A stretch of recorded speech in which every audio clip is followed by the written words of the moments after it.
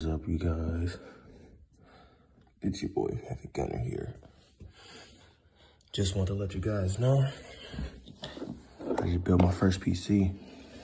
The reason I didn't record it is because it took me some days because I had to get some parts replaced and it was just too much work. I didn't feel like recording. It took me over 3 days getting parts replaced, get a new part. Yeah, you know. Now it's time to screw in this last screw for the graphics card and power this thing up. For the first time, you know, let's go ahead and see. I mean, this is like literally my first time ever building a PC. So, I mean, I spent over $1,000 on this. So, to be doing this with my own money at 17 is kind of great, you know. I also got this little Funko Pop, you know, just sitting there, you know what I'm saying?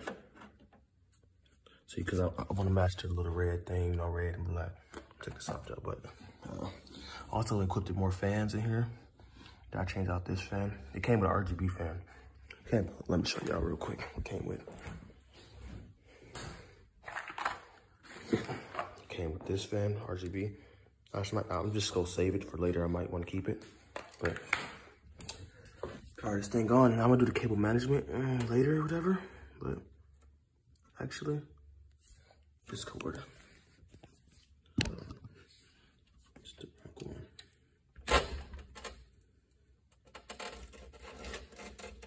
I wanted this one to be on there.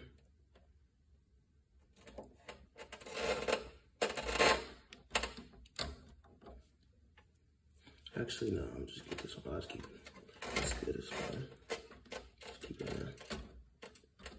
Just gonna zip tie it up, you know. Yeah, all right. But time to see if we get some power, guys. I see lights, orange lights in there. Time to power this thing on. Cool. Did the mug work?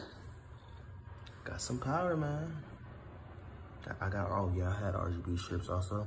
I can control these through an app I heard, into the computer, but man, can't believe it. 17, building my first PC, man. Crazy. So I guess I'm gonna be doing PC videos now.